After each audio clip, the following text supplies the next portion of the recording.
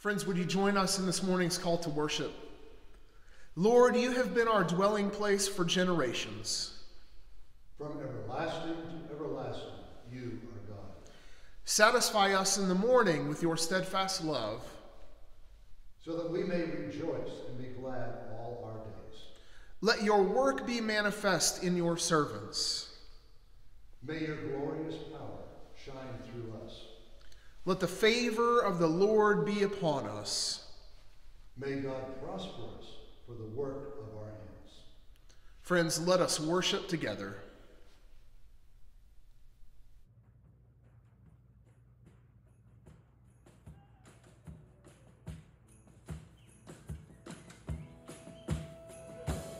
It's not just a state of mind when your heart touches mine. Hallelujah, Lord, I believe. And no, it's not a fantasy when your spirit speaks to me. Hallelujah, Lord, I believe.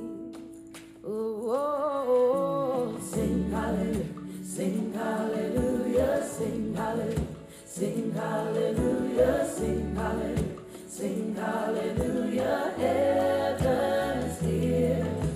Sing hallelujah, sing hallelujah, sing hallelujah, sing hallelujah, sing hallelujah, sing hallelujah, heaven is here. And when we lay our burdens down, we will stand on common ground. Hallelujah, I believe. Hey, hallelujah, we believe. Yeah. Sing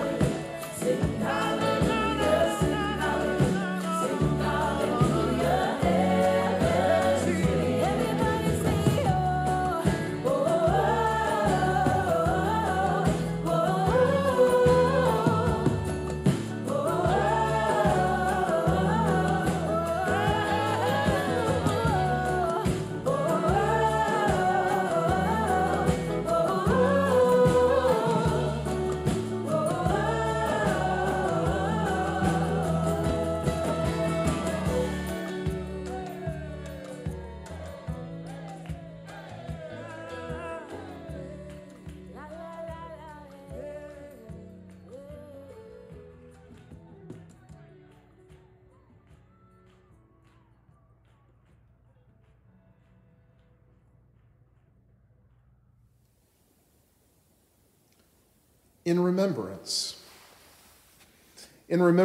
of Jesus the Christ, in remembrance of the one who was and is yet to come.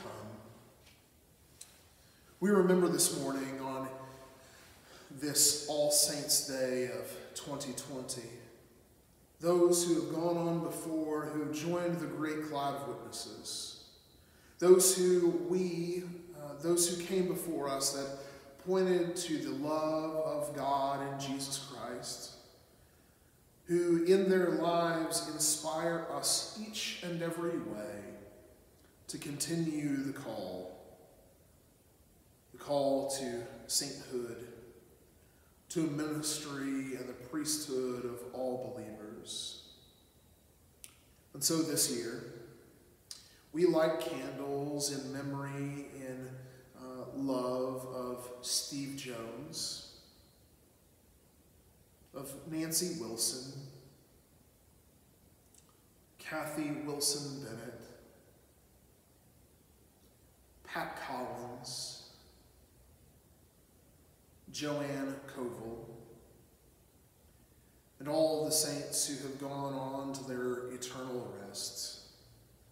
Might the lives of the saints continue to guide us in our work of grace, love, hospitality, and compassion.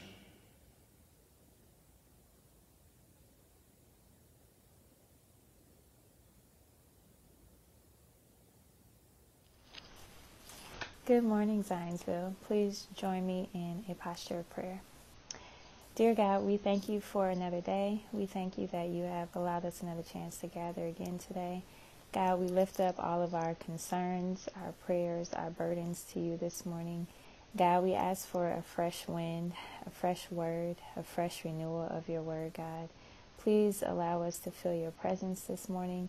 Please guide us and lead us to where we should go, God. God, we pray for everyone who is suffering in our cities, in our communities, in our country, and in our world. God, as it gets more and more tense, as we see more and more division in our country, we ask that you would be with us. We ask that we would be on the right side of your justice, God. And we ask that we will be the hands and feet of Jesus as you have called us to be. God, we pray for everyone who is still being affected by the virus. We pray for those who are suffering from the virus. We pray for those who are family and friends and nurses and doctors who are also witnesses to and seeking to heal those who have been affected by the virus. God, we pray for our children. We pray for teachers. We pray for principals. We pray for leaders who have to make hard decisions in the midst of this double pandemic. God, we ask that you will be with us in this double pandemic of not only COVID-19, but also racism and police brutality. God, we ask for your word to settle with us this morning, that we may encounter you in a new and holy way. All these things we pray and ask in Jesus' name. Amen.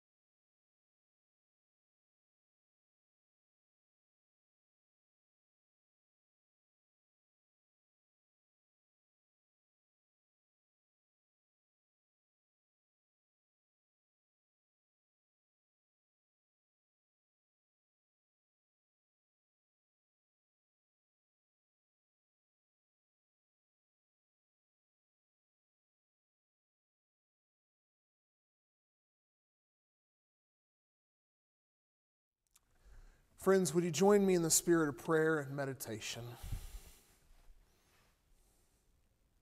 Search me, O God, and know my heart. Try and see if there is any destructive way in me. If you find something, when you find something, remove it from me as far as the east is to the west. Cast it into the sea of forgetfulness. May the words of my mouth and the meditations of all of our hearts be acceptable in your sight. O God, you are without a doubt our rock and our Redeemer. Holy Spirit, do thy will, Holy Spirit. Pray these and all things in the name of Jesus, who is the Christ.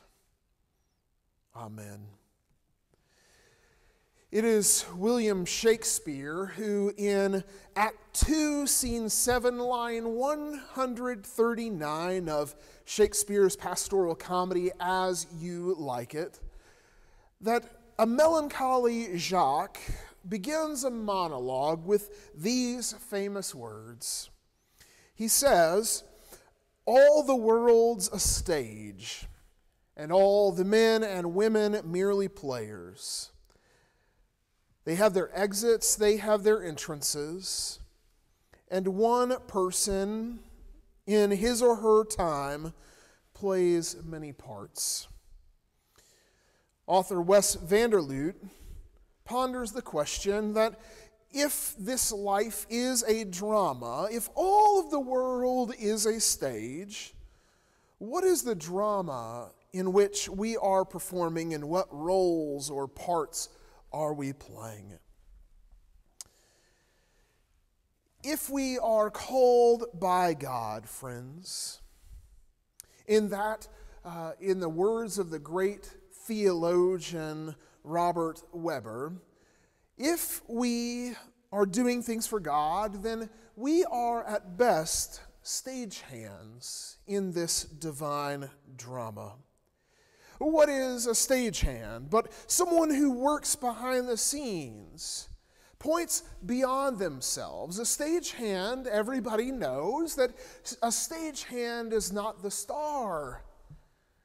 A stagehand's role is to keep the light and the focus shining on the star so that the star can be seen and heard, so the star of the show can be recognized. And friends, one of the troubles, as Otis Moss III points out, is that one of the issues, particularly in the light of in church life, is that we're all stagehands, and sometimes we forget that we're not the star of the show. But our job is to keep the light shining on the star, to keep pointing toward faith, hope, and love. This is the role that Paul reminds us of in his only letter to the church in Philippi, to the Philippians, is that he reminds us that if we are anything more than stagehands, we are mirrors called to reflect a real quality of life through mutual love and affection, through sharing in the Spirit, through unity in essentials, through our lives of humility, putting others first, to live in Christ. If we are anything more than stagehands, friends, we are mirrors, reflecting faith, hope, and love as seen and recognized in the life, ministry, death, and resurrection of Jesus the Christ. We are stagehands shining the light upon Jesus as we reflect our own faith, hope, and love, as we reflect Jesus' life. To act, to live in ways that mirror Jesus' humility to the point of humiliation, our service to the point of risking our lives, and obedience, to live in obedience to the point of losing and ridding ourselves of our own self-interest. This is a kind of street theater. And this kind of street theater involves or requires audience participation. Friends, this life is not practice. There is no dress rehearsal to life. This is not rehearsal or dress rehearsal for the hereafter. This is God's action in the flesh, invading our world, catching us up into the saving works of God, making us participants, actors in this divine drama. No longer spectators, we are part of the spectacle of God. In a world of self-preservation and self-promotion and just plain selfishness, with so many people striving for power undeserved, we surrender our lives, offering ourselves up as living sacrifice in the model of Jesus, that in the hopes that we might reclaim our caretaker status, to direct God's gifts in ways that are faithful, hopeful, and loving, so that when we offer and extend ourselves in the name of Jesus, people see beyond Tyler or Larry, that individuals see Jesus the Christ. And so it beckons and calls for a brand new commitment to the assignment to which we have been given. That in all we do, we sing, teach, preach, speak, and hear truth in a world that echoes falsities and lies. That we serve, giving ourselves away in a society of self-preservation. We do this because our lives are bent toward God. Our lives, all that we could ever want and hope, bent toward the one who is above and beyond and even within each and every one of us. What do people see when they see the work of Zionsville Christian Church, I wonder? What does our community see when they see us as a congregation or members of our congregation, whether it be in our own personal lives, at the store, or in mission and outreach service within our community? What do they see when they drive by our homes, knowing in a smaller community like ours where we live and to whom we belong and to what congregation we find belonging? What do people see when they see us? I can't help but wonder, in this stage that we call life in the world. It's Fred Craddock who tells a story of one who would become the governor of Tennessee many decades ago, Ben Hooper. And Dr. Craddock tells the story about how a young Ben Hooper was walking into congregational life in a church one Sunday morning, and on the way out of church that morning, little Ben, no more than 6 or 7 years old, little Ben, who had been bullied nearly his entire life because he was a son, a child without a father. In this era where Ben was growing up, he was given a hard time because people would call him an illegitimate child. And he heard people all around him in that sanctuary on a Sunday morning saying, "Oh yeah, that's that illegitimate boy. That's so-and-so's son. He doesn't know who his dad is." When through the crowd leaving the sanctuary on that Sunday morning, young Ben felt a heavy hand upon his shoulder. Ben turns around and notices that the heavy hand on his shoulder is from the pastor of that congregation in Laurel Springs Christian Church. He turns around and he sees the chiseled, bearded face of this pastor, who's both handsome, striking, and intimidating all at once. And he heard the pastor as that pastor glared into little Ben's eyes. He said, I know who you are. I know who your daddy is. Ben, who was so used to being picked on and humiliated his entire life, was waiting for now the pastor of Laurel Springs Christian Church to make fun of him and to take a quick jab, to which Ben had already acknowledged that here we go again.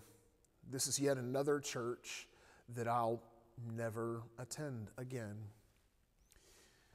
And what Ben heard changed his life. Ben heard that pastor say to him, boy, I see the resemblance. I know who your parent is. I know who your dad is. Why, it's God. I can see it. There's a striking family resemblance.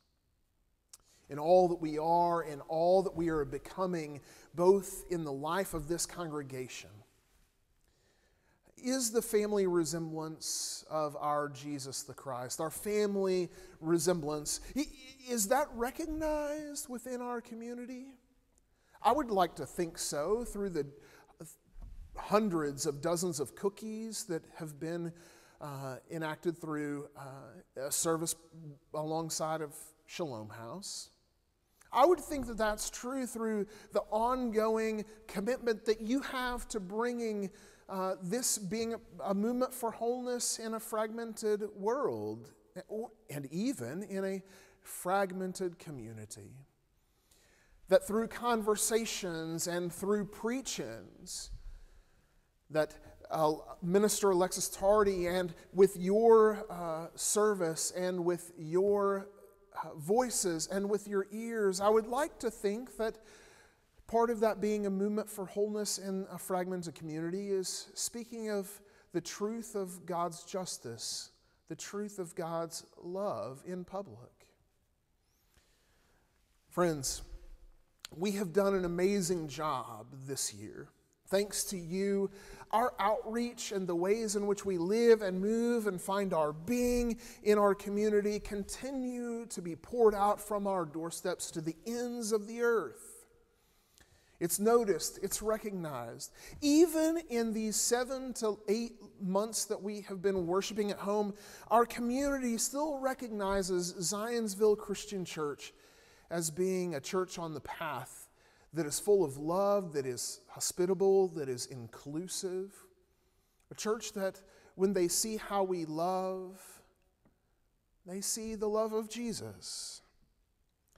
I'm excited about what 2021 holds as we continue to live in faith, hope, and love. And I am encouraged for all of the ways in which we might continue to resemble our Jesus the Christ.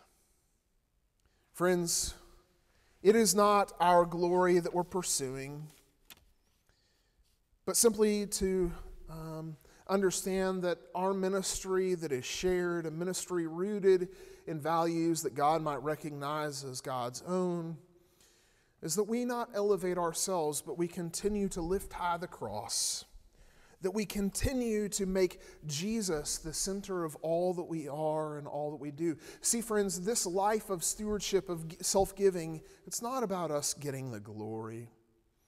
It's simply the hope that what we will do will point to the source of all gifts. It's the hope that whatever God entrusts to us will reflect God's divine grace, love, and mercy. I cannot wait, friends, to see how we offer up our time, our talents, and our treasures for 2021. And I can't wait to hear members of our community continue to tell that long, historical, 184-year story of how we practice the love of Jesus in our community. For each of you that contribute and participate in this life-giving ministry that occurs from 120 North 9th here in Zionsville, thank you from the bottom of my heart. You make ministry all the more powerful, all the more beautiful. Let's look to 2021 And let's consider how Jesus may be known in us and through us. Friends, thanks be to God. And all of God's people, the people whom God loves, said, Amen and amen.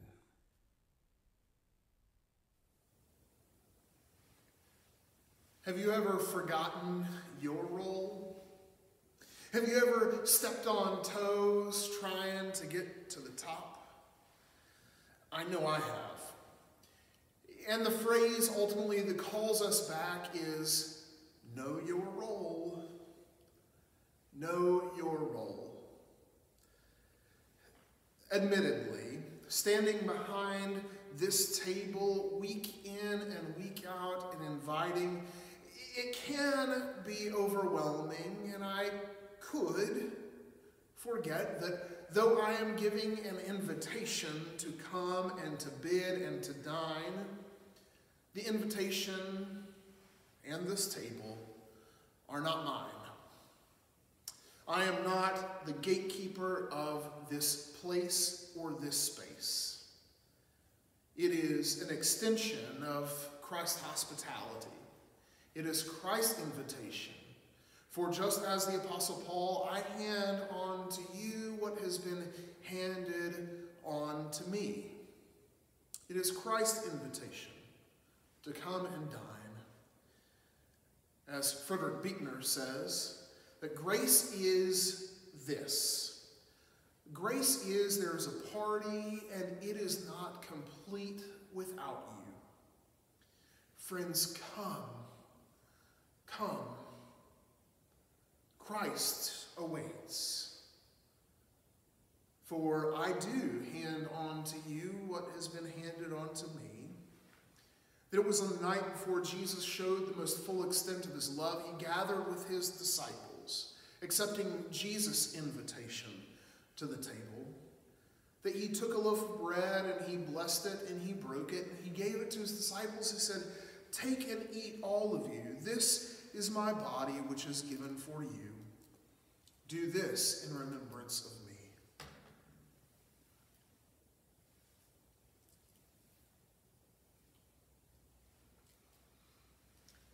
Likewise, after supper, he gave thanks for the cup, and he gave to them, and he said, "This is the cup of the new covenant, which is poured out for you for the forgiveness of sin." Just as Jesus is giving himself away, we are giving ourselves away through this cup of love, and we drink.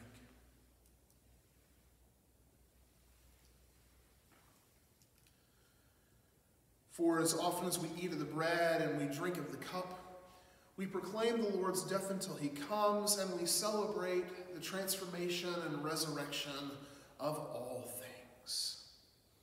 Friends, let us feast together.